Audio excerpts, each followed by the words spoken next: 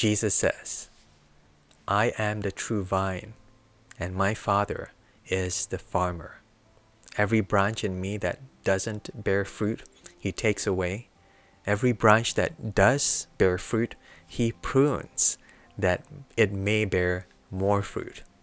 You are already pruned clean. Actually, I like that translation, pruned clean, because of the word which I've spoken to you. Remain in me, and I in you. As the branch can't bear fruit by itself unless it remains in the vine, so neither can you unless you remain in me. I am the vine, you are the branches. He who remains in me and I in him bears much fruit. For apart from me you can do nothing. If a man doesn't remain in me, he is thrown out as a branch and is withered, and they gather them, throw them into the fire, and they are burned.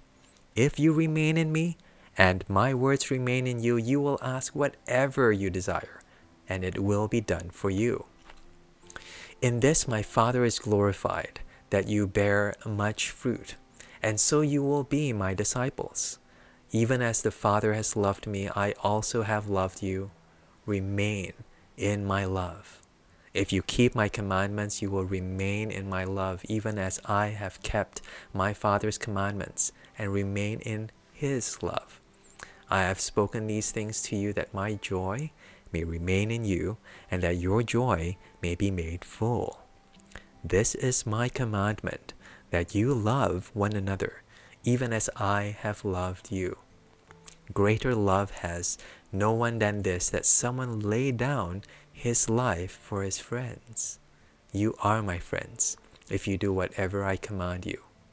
No longer do I call you servants, for the servant doesn't know what his Lord does.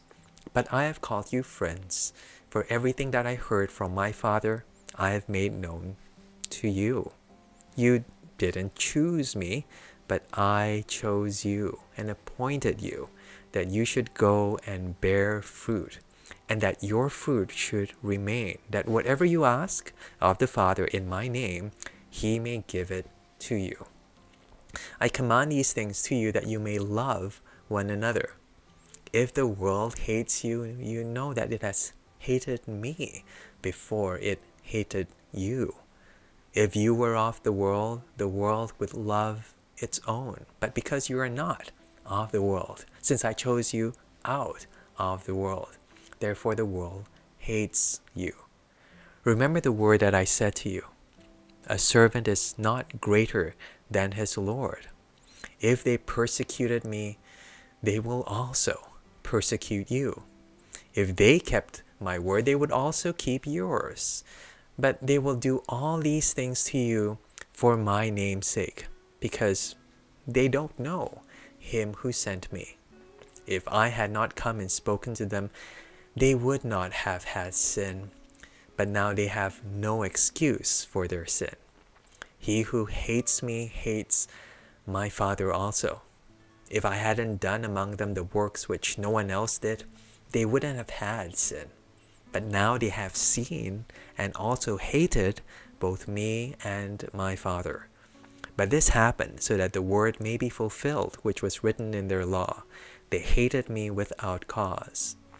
When the Counselor has come, whom I will send to you from the Father, the Spirit of truth, who proceeds from the Father, he will testify about me.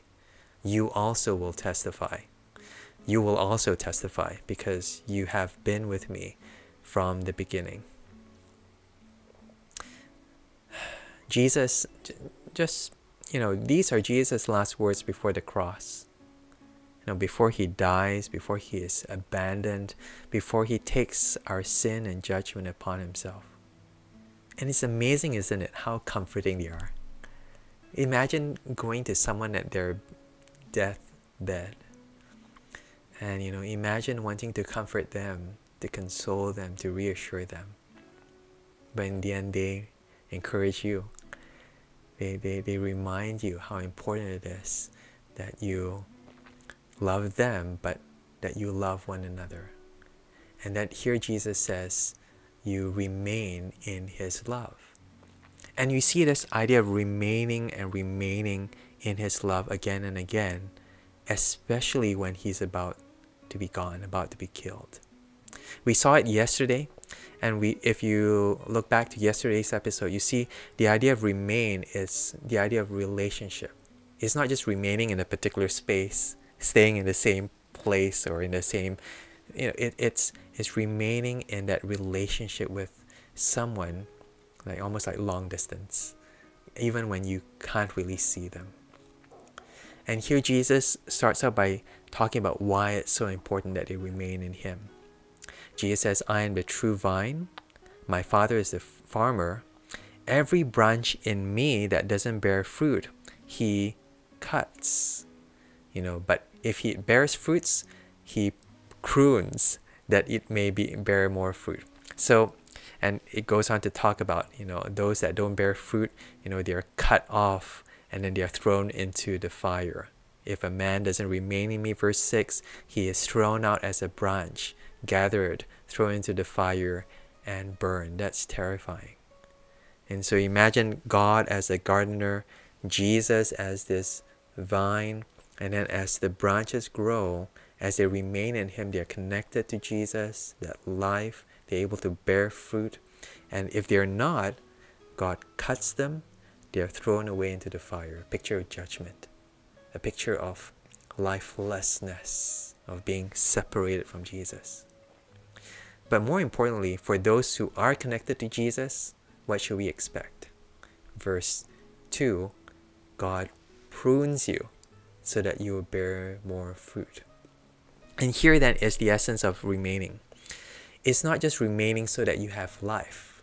That's the thing. You see, many people think, I need to remain in Jesus so that I will still be safe, so that I'll still be happy. But no, the reason why Jesus says again and again here, remain in me, remain, is precisely because remaining in Jesus, it's going to be tough. Do you get that? You're not remaining so that you'll be easier. You're remaining as things get tougher and tougher. And this toughness, these trials, they don't just come from the world. They come from God, who prunes us so that we will become more fruitful, so that we'll become more and more like Jesus.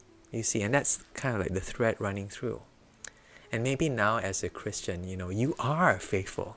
You are holding on to Jesus. And you're wondering, why is it that I'm having it so tough? Why is it so difficult? It's because God is making you more fruitful. And by more fruitful, it's not talking about more dependent, more obedient. He talks about obeying His commands and remaining in His word, just making you more like Jesus. And so Jesus says, don't be surprised, but know that God will even use these trials, use these difficulties to make you more like Him, to bear fruit in Him. So that's the essence of this remaining.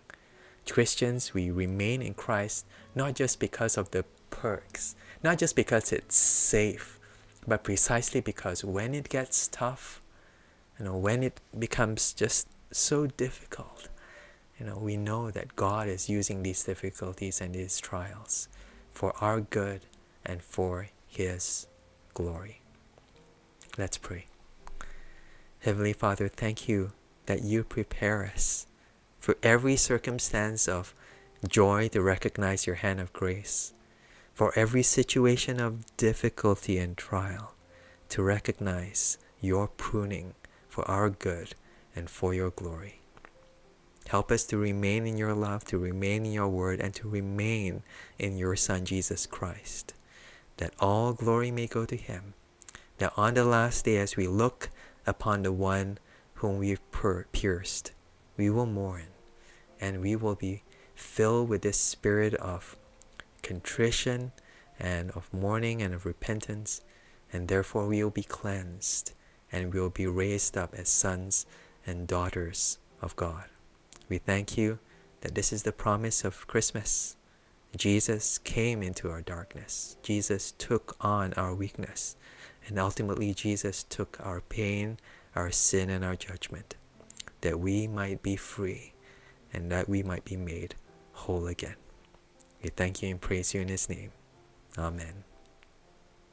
Happy Christmas or Merry Christmas. And see you tomorrow. Bye.